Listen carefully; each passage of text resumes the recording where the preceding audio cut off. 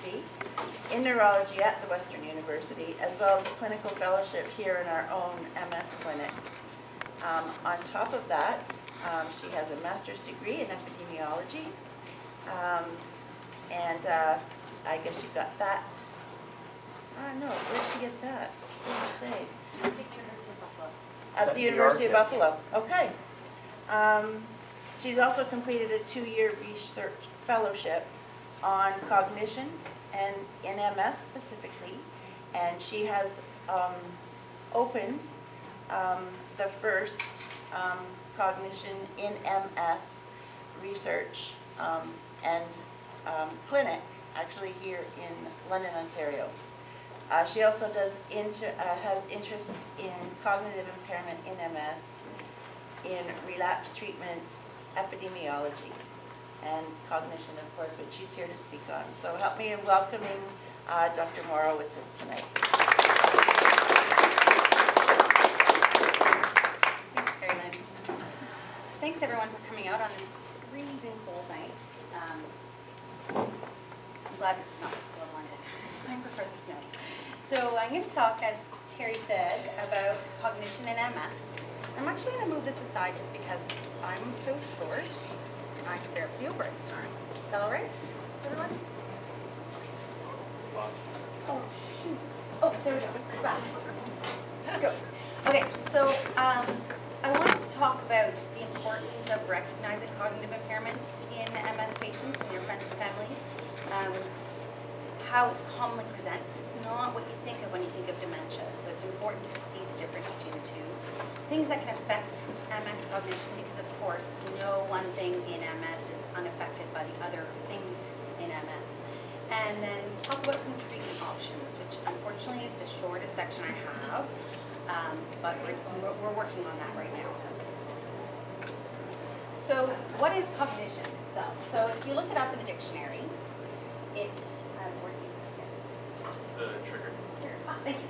So if you look it up in the dictionary, you can say anything from mental processes to faculty of knowing and perceiving things. A more detailed definition, it's the mental process of knowing. There we go. Oh, it's on the other side. Oh, okay. Thank you. I got it now. Okay. Mental process of knowing, such as awareness, perception, reasoning, and judgment. And it's what comes to be known through perception, reasoning, intuition, or knowledge. So it's the process involved in acquiring and understanding knowledge, memory, and concentration. So what we consider to be higher brain level functions, and how we think, plan, remember, and understand. So those are the things we think about when we think of cognition. Does this one move it? Nope, that's all right. So when you think of that kind of in lay terms, came back last time. There we go. It's just perfecting the image every time. So sit up here maybe. So it's the ability to learn and remember things. Your ability to plan and solve and organize. Your ability to focus, shift your attention from one thing to another when you can. Your ability to use language and to accurately perceive what's going on around you, as well as, of course, perform calculations. One we all know. So what's the impact of cognitive impairment in MS patients? And the first real study that looked at this was way back in 1991. Steve Morrow, who was one of the very first, who I guess led the research in MS and cognition. He's quite a big name in MS and cognition, Steve Morrow. And he was the first one to look at 100 MS patients, and he just took the next 100 MS patients he saw in his clinic, and he's a psychologist. And he assessed them both in his clinic with tests that took almost all day. He also went to their home with an occupational therapist and did a 2-hour home assessment, did some self-report scales from the patient themselves, as well as their friends and family, and then of course looked at other things like baseline intelligence, how much education they've achieved, as well as their other aspects of their disease, so how physically disabled they were, how bad their fatigue was, other things that might impact their quality of life. And what he found, which is really interesting, is if you look at those who are perfecting. So what he did is he looked at how all these characteristics affected their daily functions, the things that most people do on a daily basis. So when he looked at work status, the people who were not affected, meaning they were cognitively intact, were much more likely to still be working. And whereas those who were cognitively impaired were more likely to be disabled. Same with when you look at social activity, meaning how much they actually went out and interacted with their peers, both family and friends. And the other one was the people who had cognitive impairment were more likely to need some assistance in doing things on a daily basis. Now there is some difference here you can see, but that wasn't greater than chance, so it's not considered what we call significant. But certainly all those things that are very important for day-to-day quality of life can be affected with cognitive impairment. The other thing that Rayo found was that family and friends reported there seemed to be more confusion, and that there was more emotional instability. So crying, they were still in an appropriate way, but crying earlier than you would expect, or becoming angry earlier than expect. There were still emotions that were appropriate, but maybe a little bit earlier than you would expect for the situation. And that they were more socially withdrawn, meaning, same as I said earlier, less likely to interact with their friends and family. And this was even true when they controlled for depression, because of course depression can cause a lot of those symptoms too, which is also common in MS. And so his conclusion was that cognitive impairment is the most devastating symptom for MS patients and their families. And I often say this to my patients in the clinic, and if you've seen me, you've heard me say it, is it's easy for people to make accommodations if they can see the deficit. So if you're using a cane or you're in a wheelchair, people understand the deficit. But people don't get it when it's something they can't see. They can't see that you're thinking slowly or having trouble with your memory. So it's harder for other people to understand and be able to accommodate the problems you're having.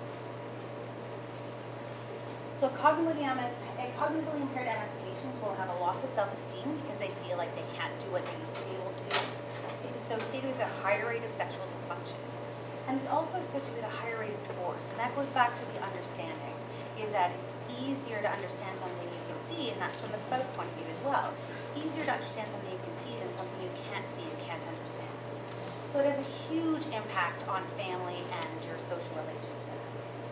On top of that, another thing that's really important is that cognition, of course, is really important in driving. You need to be able to multitask. You need to be able to react quickly. And so people who are cognitively impaired are more likely to have car accidents as well as make traffic violations. And that's very important too, because not only is it a sense of independence, but if you want to continue working, often you need to be able to drive to be able to stay fully employed. So it has a huge impact on patients' quality of life. Oh shoot, it went again. Oh sure. Really? Okay. No one's ever asked me to be louder before. This is nuts. Actually, Okay. the fan was on. We might hear you better. It just went off. Ah, gotcha. Okay, but I'll still try and be louder. Please let me know if you can't hear me. It gave me enough time for the slide to come up. Perfect. So the other thing that's really important is that cognitive impairment or cognitive dysfunction has a very poor correlation or a low, it doesn't always go with physical disability. So someone may be in a wheelchair, but their cognition is fully intact. And other people may be completely physically able. So you wouldn't even know they have MS looking at them, and yet cognitively they are doing very poorly. And that makes it harder to make that correlation around disability of being able to say, oh, well, this person needs help because their cognition is impaired because you can't see it. And there was one study by Morrow, she's out of Europe, and she looked at what we call benign MS. So for those of you who don't know what that definition is, it's basically someone who's had MS for more than 15 years, so diagnosed with MS at least 15 years ago, and has what we call an EDSS less than 3, meaning very little physical disability. Any disability that we see or that you see is not interfering with your quality of life. You can still do everything you want to do. So very little physical disability. So that's called benign MS. Unfortunately, it's a retrospective diagnosis, but when Amado, when she looked at a whole bunch of MS patients who were considered benign in terms of meaning how physically impaired they were, she found that most of them were actually cognitively impaired. And when you look at the cognitively impaired patients, there's 11 of them out of a whole group of 50 that were impaired. And it was more common in men than it was in women. And it seemed to go along with those who had more depression. But it did not go along with those who had physical disability. So they all had really, really low physical disability. didn't go along with how long they had the disease. So you can see the people who had no cognitive impairment had the disease for on average 22 years, whereas those who were impaired 23. So very close together, that had no effect. And education as well. Theirs was not significantly different between the two. They had it about the same in terms of how much education they had, as well as age. So none of those really predicted how well people were going to do in terms of their cognition. And the other thing that we found recently is that we can also see cognitive impairment as early as clinically isolated syndrome.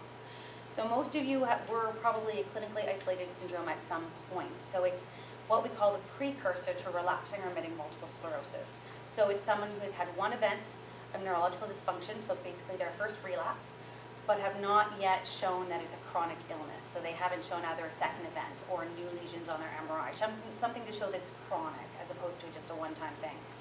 And when they've done 2 studies where they looked at people who came in with clinically isolated syndrome, meaning was their first evidence of any physical problems. Now they had changes on their MRI that were suggestive of MS, but they didn't have the diagnosis yet. In this group, they were seen within 3 months of their actual physical impairments. And 57% of them already met the diagnostic criteria for cognitive impairment. Now, I think that's a little bit high. There may have been some self-selection for that. They also picked people for this study who had a high burden of disease on their MRI, so lots and lots of activity on their MRI, so that might have something to do with it. I think that's a higher number than we would see in our clinic, for instance. And this study looked at all comers, so relapsing remitting, secondary progressive, primary progressive, and clinically isolated syndrome. And when they looked at it, it was about a third of the patients had some sort of cognitive impairment. And it really didn't differ from those who had MS in terms of what kind of impairment they had.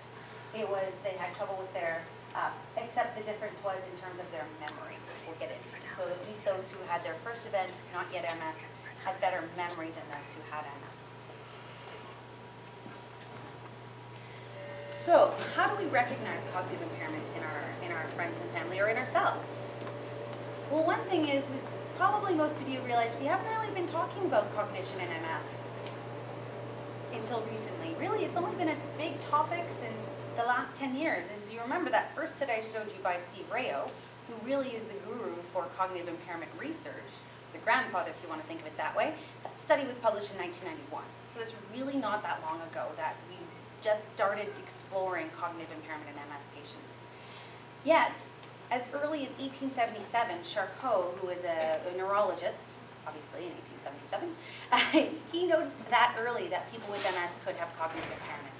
So he noticed that at a certain stage of the disease, patients with MS may show marked enfeeblement of the memory, conceptions are formed slowly, the intellectual and emotional faculties are blunted in their entirety. So it was noticed as early as 1877. So why is it taking us so long to realize that it's a problem? Well, we think one of the reasons might be that we tend to think as neurologists, we tend to think of cognitive impairment as what we see in dementia. So what we see in Alzheimer's disease, or what we see in vascular dementia, or what you see in people as they get older in their 80s and 90s, that kind of memory problems. That's what we really think of as cognitive impairment as neurologists. That's how we're trained. And yet, in MS, intellectual function and language skills, which are the 2 most commonly affected things in Alzheimer's disease, remain intact. So those are things that aren't affected. So someone with MS can carry on a conversation, and they don't seem to struggle unless you stress them in certain ways. So it's not very easy for neurologists or even other people to recognize it sometimes, especially if you're not looking for it. And this just tells you how bad neurologists are at discovering or detecting cognitive impairment in MS patients. They did a study where they looked at, they asked neurologists after interviewing an MS patient whether they thought they were cognitively impaired or cognitively normal. And if they thought the patient was cognitively impaired, they were right 90% of the time. Whereas if they thought the patient was cognitively normal, they were just as good as flipping a coin. They were only right 50% of the time. And likely what was happening in this, although it's not published in the paper, but just based on my experience, is these are the people who are very cognitively impaired. So the ones where it's obvious to everyone, including their family members, who often already have help in the home because their cognition is very impaired. So when they're that bad, all of us can detect it. But when it's more subtle, when it's something that might be affecting your work, but you're able to compensate for it, or you're taking longer to do things, you're not able to leave work till later because everything's taking longer, or you're noticing at home you're not keeping up with things at home and you're not able to remember everything you can. Those are the more subtle ones that the neurologist was not very good at picking up. So it's really hard for friends and family to notice it if we as trained neurologists can't even pick it up. One other reason that I think that cognition has now become a little bit more prominent is that we're lucky enough to have medications that some of you may be on that have really helped with the physical impairment. So we used to not have anything to prevent patients from becoming disabled. And nowadays we can. And so now that we've prevented a lot of the physical disability, we're suddenly seeing cognition being much more, not prevalent, but more prominent. It was probably there before, but now it's becoming the reason why people are leaving work rather than their physical disability, because we've been able to delay the progression either by decreasing the relapses or decreasing the brain atrophy through the medications we have now.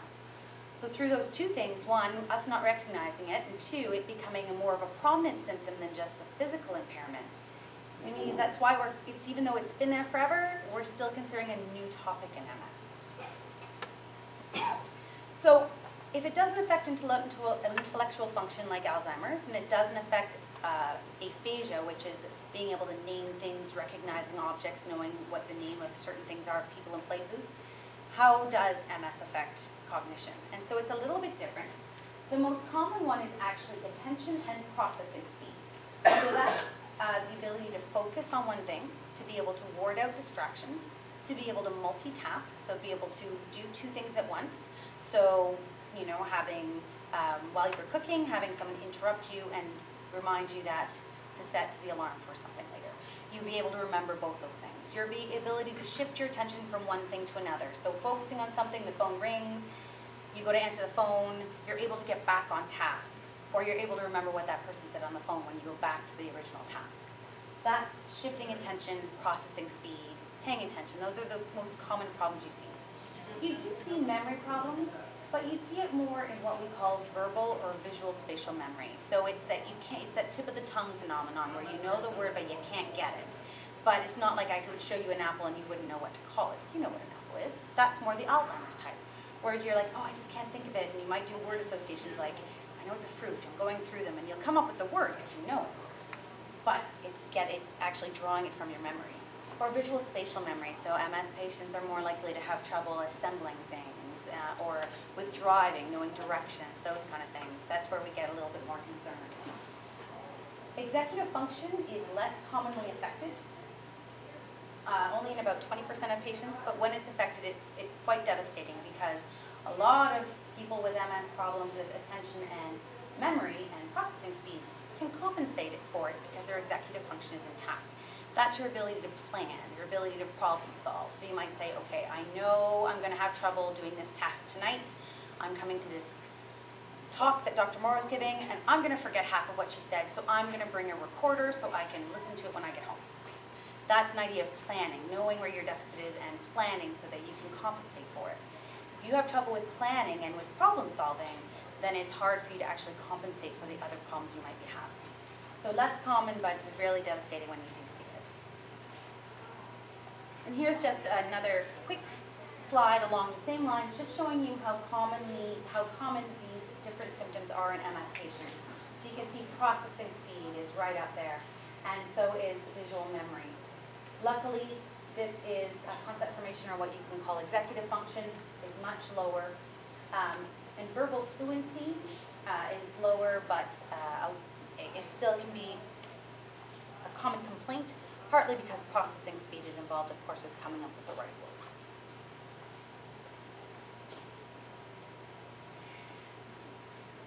When you look at what happens to patients who are cognitively impaired, what you find is that it shows a slow, progressive worsening.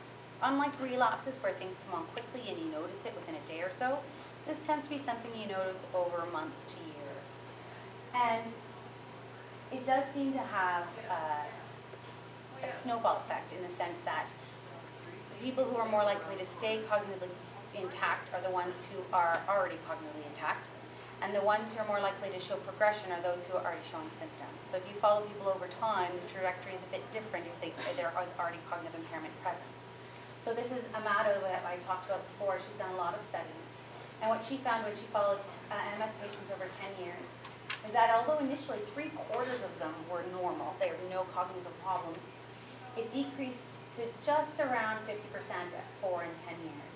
And she found the best predictor of those who were going to become cognitively impaired were those who were not impaired but failed one test. So they didn't quite get to the impairments, but they already failed one test, or sometimes borderline of normal on another test. So there was already something there that just got worse over time. And unfortunately, no one showed any improvement over time in her study. Similarly, this is another study where they looked at patients over a 3-year period, people who had had MS for about 12 years, whereas the last study, they were less than 3 years who had MS. So this is a little bit of a longer duration.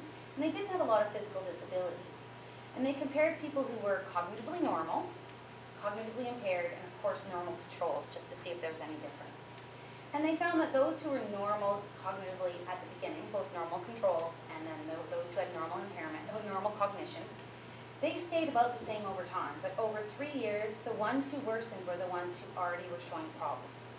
So the best thing to do once we have better treatments is to catch it early and try and either prevent it or stabilize it as soon as we possibly can. What about other things that can affect our cognition? As you know, nothing in MS works in isolation. So you may have numb and tinglies, and when you get fatigued, your numb and tinglies get worse.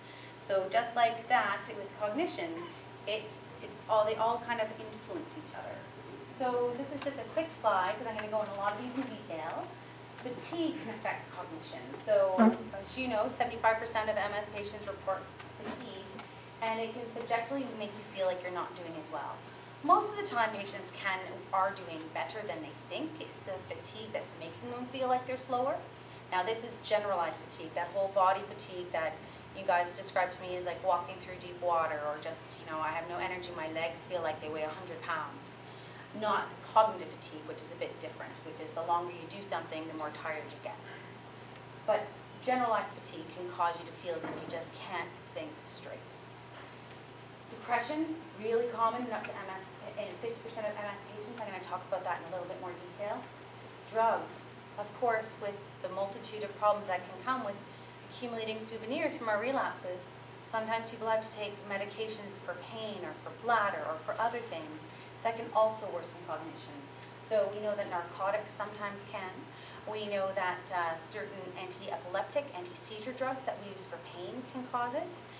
There's some evidence that marijuana, actually a lot of evidence that marijuana can cause problems with memory as well, although we sometimes need to use it for pain as well. And then we don't know if this happens in MS patients. We're actually looking into that right now in our clinic. But anticholinergics, which are medications you use for bladder when you've got that bladder urgency, like, oh my goodness, I gotta get there. The medications we use to help that in Alzheimer's worsen cognition. So we don't know if it happens in MS patients or not. We're looking into that right now. But that might be something else that affects your quality of life. So you need a medication for your bladder. That might affect your cognition as well. So it's all this interplay between all the different aspects of MS. And then, of course, we're always unlucky enough to have more than one thing. It's not just MS. We have to have something else going on, and other things can do it. So attention deficit disorder, brain injury, other psychiatric illnesses, all those can affect cognition as well. So there's this huge interplay of different things that can affect cognition, not just MS itself, which makes it even harder when you or we are trying to figure out what's going on to figure out how we can help. Depression, it's such a common symptom in patients, and this is not just a reaction to, oh my goodness, I have MS, what does this mean for me and how is it going to impact my life? There is a correlation between MS and depression, that there's probably something in the underlying pathology that causes MS, or from the plaques that are caused by MS, the demyelinating plaques, that puts you at higher risk for depression or even causes depression directly. So it's really common. So if you look at all comers, MS patients will suffer from MS. 1 in 2 MS patients will have depression at some point in their lifetime. It's a really high number. And the risk of suicide is 7 times higher in MS patients than it is in the general population. That's a really, really big number. And it seems to be highest in young males within 5 years of diagnosis.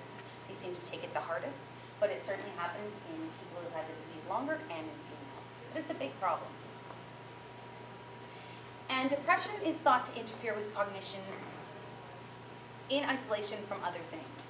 So it has a lot of impact on working memory. So a good example, though none of us use phone books anymore, is going and looking at a phone book, and looking down the number, memorizing the number, and then walking to the phone. That's working memory. Being able to remember it from that short amount of time, looking from one point to another, and then that's erased from your memory. You don't have to ever remember it again. That's working memory. It affects processing speed. Again, that ability to take in information and use it quickly, your ability to multitask, shift attention, pay attention to two things at once. And of course, being able to pay attention, warding off the other things that aren't important, and being able to focus solely on what you need to pay attention to. And then planning. Some executive tasks, planning, not necessarily problem solving, but more planning. And the thought is that the reason that depression does this is that because depression reduces your overall capacity to process information by using the resources that you would normally use for planning, processing, speed, memory, are used on the negative feedback that's coming from depression.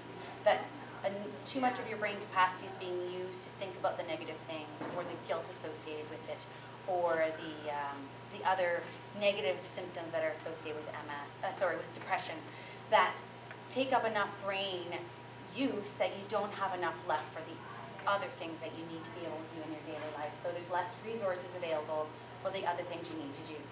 And if you add that on to someone who has maybe a little bit of cognitive impairment, but they're doing great, but you add that on to someone, put the two together, and you can suddenly see a lot of problems in MS patients who wouldn't otherwise have it. The good thing with this is that treating the depression often corrects that problem. Even though there is cognitive impairment, we can get you back to a place where you were functioning normally. And it's kind of almost like it's unmasking something that's there that you're able to compensate for, but that depression just kind of throws you down.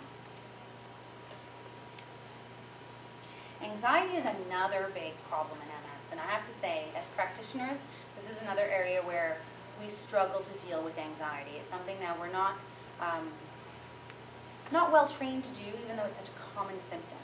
So this is this is a MS registry in the United Kingdom in England, and they were looking at patients, they're doing anxiety scores. So you can see this is 100% of people. Only a quarter of them had no anxiety.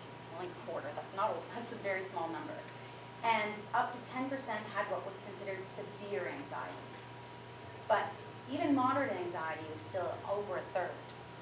So that's a huge number, that's a lot of problems. And it's more common in women, and it's more common in relapsing remitting multiple sclerosis than the primary progressive or secondary progressive.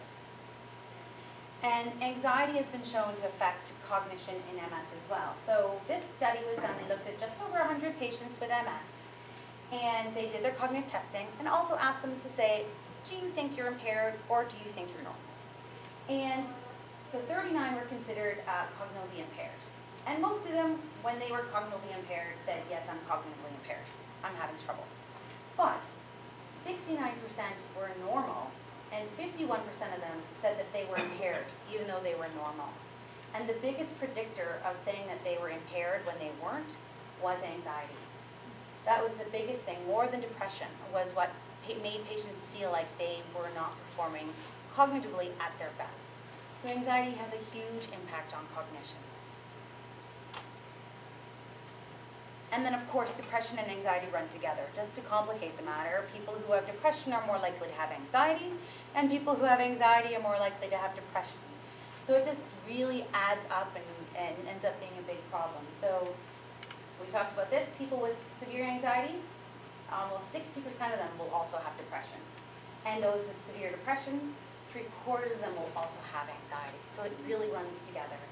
And when you have both of them, this is when we really worry, because it has to do with more suicidal ideation, more thoughts about suicide, more alcohol abuse, more trouble with somatic complaints. That's things like not being able to sleep, changes in appetite, things that are on a daily basis. And then, of course, when you've got depression and anxiety, you don't want to go out and go to a party or a social event. You don't want to see your friends and socialize because you're feeling so horrible about yourself. So this is a huge impact on quality of life. And it also brings out the cognitive impairments. Put all those three together, and it's something that we really need to address in order to improve quality of life. One thing that's interesting